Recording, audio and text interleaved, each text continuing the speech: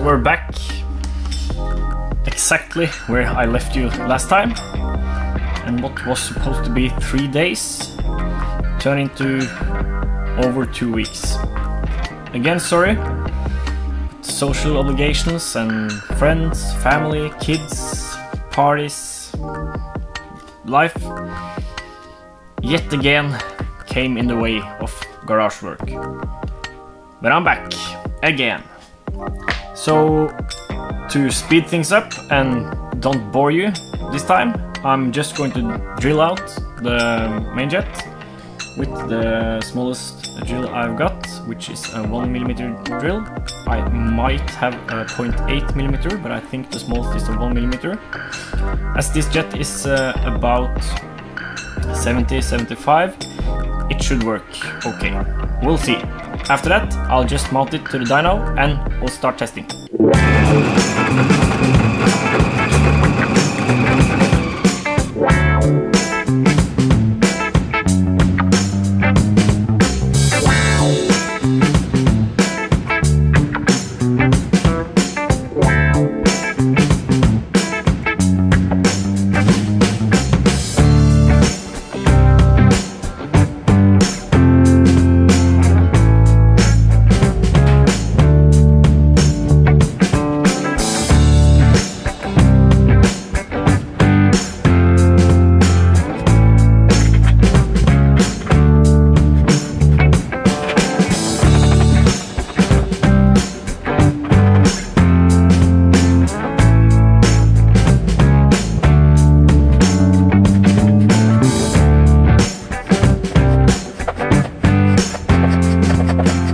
We're all set.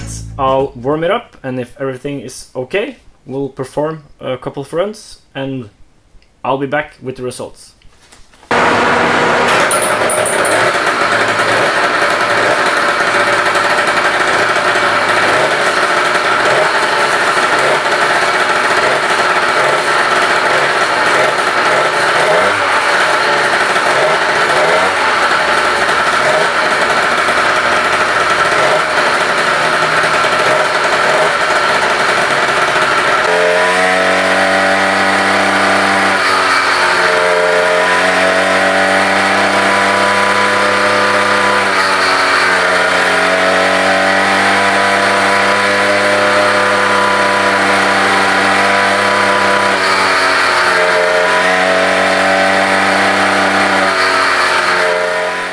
One 1mm main jet, too much. I'll take one of my other 5mm Delorto jets and see if I can find a smaller drill bit, or we'll just run the largest one and maybe it's bigger than what came installed on the car. We'll find out soon enough.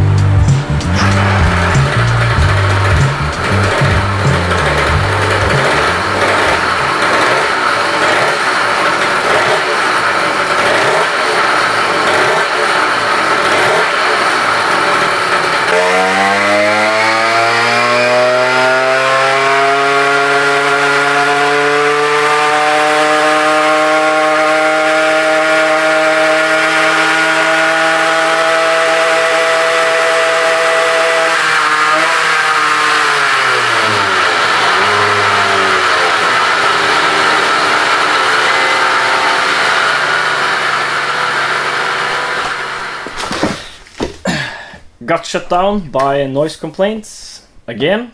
We did produce more power than last time. 3.82 horsepower at the wheel compared to 2.75 last time with the same pipe. It was running extremely lean that time, and it's still running very lean now, even though I raised the needle to the highest notch and I was playing around with the choke. I'll order a few larger jets before I film the next episode, and I'm pretty confident we can make more power than this with the same configuration. Almost 4 horsepower, not bad at all actually from this contraption. So yeah, sorry, got cut short, that's how it is. Let's hope it won't be long till next time. Thanks for watching.